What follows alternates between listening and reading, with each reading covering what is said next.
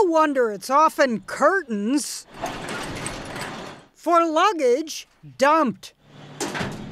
Scanned. Slapped on conveyors. Assaulted by the searching hands of strangers. So when a woman who goes by the TikTok handle @GiselleRochefort posted, Delta destroyed my suitcase. The best she expected from Delta was that they'd replace her banged-up psychedelic suitcase, but instead, she says, these arrived. 13 suitcases sent by Delta from a store called Ricardo, Beverly Hills. I think they made a mistake. One jokester commented, and here's an extra 12 in case we break any more. Actually, Giselle says she found more. I thought I was done, only to realize 3 of the large bags had small ones inside them.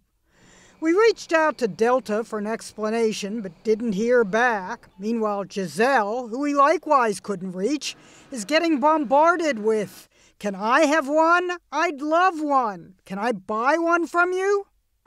That's why American Tourister suitcases are reinforced. The ape from that old American Tourister commercial would have a field day with all these. For once, instead of excess baggage fees, we're talking excess baggage free. Ginny Mose, CNN, New York.